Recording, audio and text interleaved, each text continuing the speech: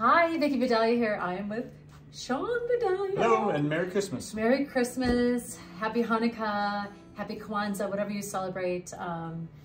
This is something we make and have made for years. We've been married how many years have we been married? 30, almost 33. 33 years we've been married. We've been together for how long? Almost 37. He's our math guy. No, 39. 39 years we've been together. And I think we've made this for 39 years. Probably. Since day one. I've been with Sean since I was 15, but please don't do the math. I don't want you to know how old I am. Anyway, all of this is from Aldi. As you know, I'm a big fan of Aldi.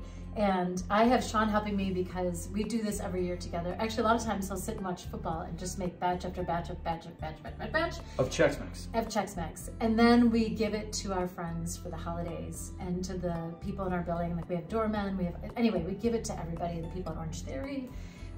So it's great. And we're gonna start. Yep. And it's so We've actually already started, so you wanna take basically a whole stick of butter and you want to melt it at 250. You got to make sure you don't burn it, but you want to melt it down completely at 250. And then really the secret ingredients to our Chex Mix, we do a little bit of onion salt. So you melt the butter, you're doing a little sprinkle of onion salt across the top of it. And then one of the things I love is Worcestershire. This is obviously a big ingredient. I don't think people use enough Worcestershire when they're actually making this. So I'm doing probably about 3 tablespoons, and I'm not really measuring it because what I do is I kind of look and just gauge where it's at. And the Worcestershire is really inexpensive at Aldi, just saying. And this generic rice and corn Chex is just as good as the name brand. And we don't use the wheat because I can't stand the wheat Chex. Plus, nobody then likes this makes Chex. it, I know they always pick it out, right? Yep. Plus this makes it gluten-free. So I just wanted to share that with you. So we're gonna do a special batch because we've been making so much of this. Normally you'd put in about a little under a tablespoon, maybe 2-3 teaspoons of seasoned salt. But we're going to actually use barbecue seasoning. And it's a nice seasoning. Yeah, it's from Kinder's. This is a seasoning, not a rub. Okay. And we're gonna spread it over. Okay, what we have pre-poured in here is 6 cups, actually probably almost 8 cups. 4 cups of rice Chex, 4 cups of corn Chex. I like to coat those first. Yum, yum, and then yum. Vicki's gonna get about a cup of pretzel sticks. Okay, so if you're not gluten-free, this is the Aldi brand. If you're gluten-free, these are cassava.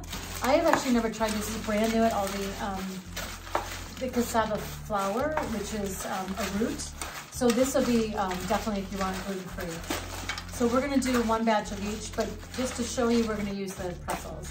And that's really the only thing you have to swap out because the corn Chex and rice Chex are already gluten-free. Exactly, so I'm just gonna do, that's to me is probably a cup. There we go. Excellent. Can you do the same fistful of peanuts? Yeah, I don't really see the point of measuring that out. I mean, you didn't measure out your stuff. I know. Now, if you have a peanut allergy, don't use the peanuts. Really, but you could still eat this without the peanuts. Don't you Or think? have a couple EpiPens hanging around. No, we don't want to do Christmas that. tree. Okay, this is right. Okay, got it. I use my teeth.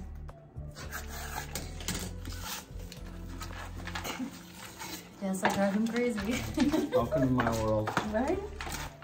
Oh, it's fun though, isn't it? Okay, we're gonna do, since I'm only gonna do half of 1 handful, we're gonna do 2 of these. 1. And, does that seem like enough? Yep, seems like enough. So now I've kind of coated everything. You can kind of tell when it's nice and coated, all the butter. We're gonna pop it in the oven, and then we're gonna take it out every 15 minutes and stir it. Ooh, that's the secret.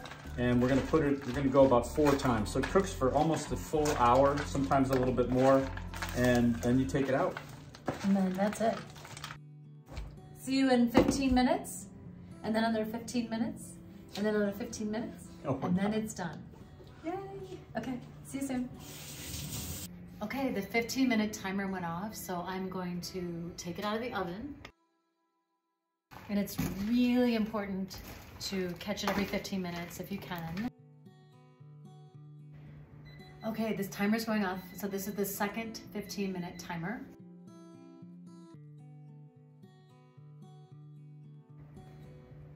Voila. Hi, welcome back. Sean's back, and we're going to check on the Chex mix. It should be done. All right. Oh my gosh, that looks so perfect. Smells good too. It's got that little touch of barbecue to it. Whoa, look at that. That's incredible. Stir it up a little bit. Here we go.